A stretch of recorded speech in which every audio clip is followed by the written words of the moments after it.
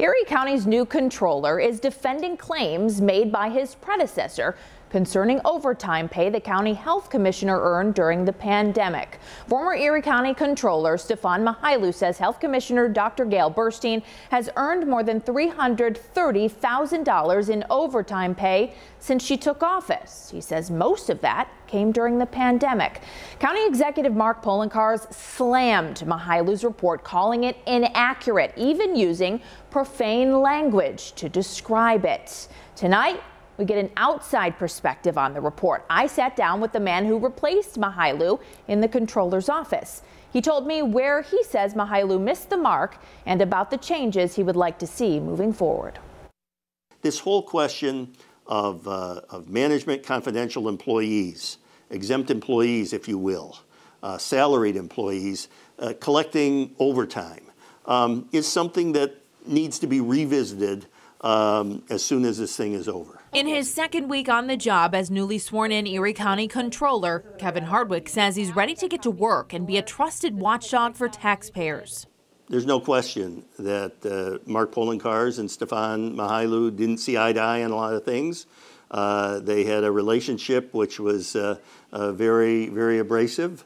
I don't think that they were good partners in government, and I hope that that's something I'll be able to change. About a week before Hardwick, a Democrat, was sworn in, his predecessor, Republican Mychajliw, released this report detailing overtime payments made to County Health Commissioner Dr. Burstein since she was appointed in 2012 to serve alongside County Executive Mark Poloncarz.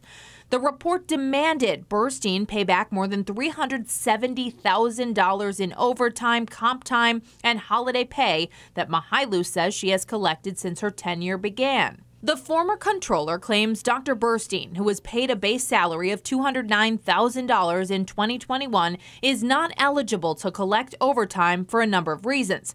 Among them, Mychajliw says Dr. Burstein is required by state law to have a medical degree as part of her job title. And the CSEA contract the county follows says anyone who is a doctor is barred from collecting overtime. Hardwick would not comment on that portion of the former controller's report because it's currently playing out in a court of law after several taxpayers filed this lawsuit. But he did comment on the OT numbers in that report. But the report, again, I think overstated the overtime by about $50,000 or $60,000. But again, she still collected a lot of overtime. And it's something I think that when the pandemic is over, the county legislature and the county executive, and I'd like to be part of the discussion, we should revisit that. Hardwick says after careful review of the former controller's report, what Mychajliw classified as overtime, totaling more than $336,000, was overstated.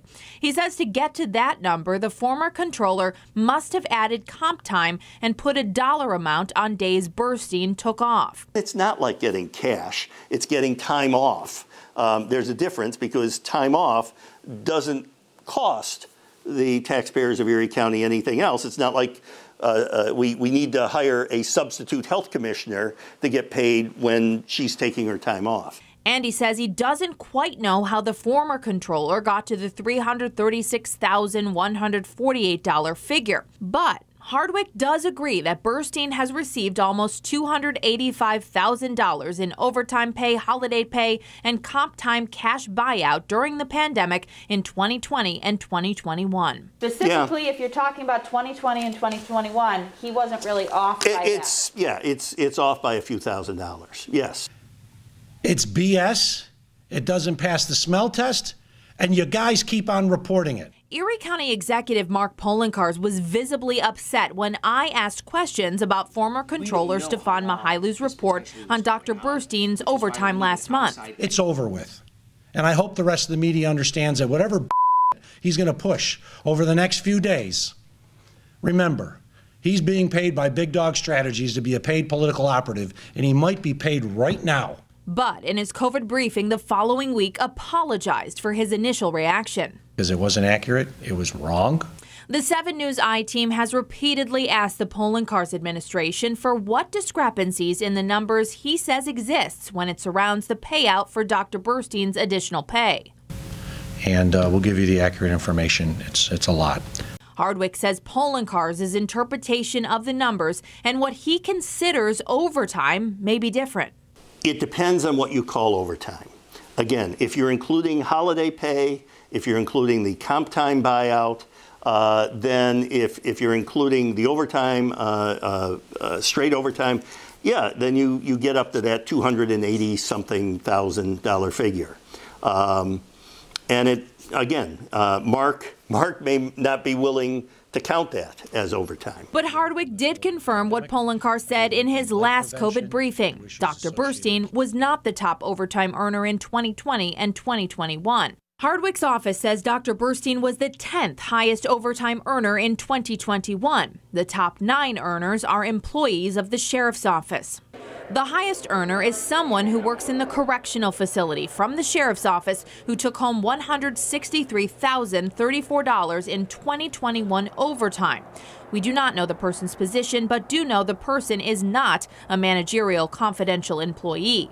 That figure does not include comp time buyout and holiday pay that is included in Dr. Burstein's numbers. There was still a lot of overtime, and many people would consider that excessive, and I can certainly understand why people would get upset about that. Should these high-ranking county officials be eligible for that much overtime? I think that's a great question, and it's a question that needs to be answered by the county legislature in conjunction with the county executive.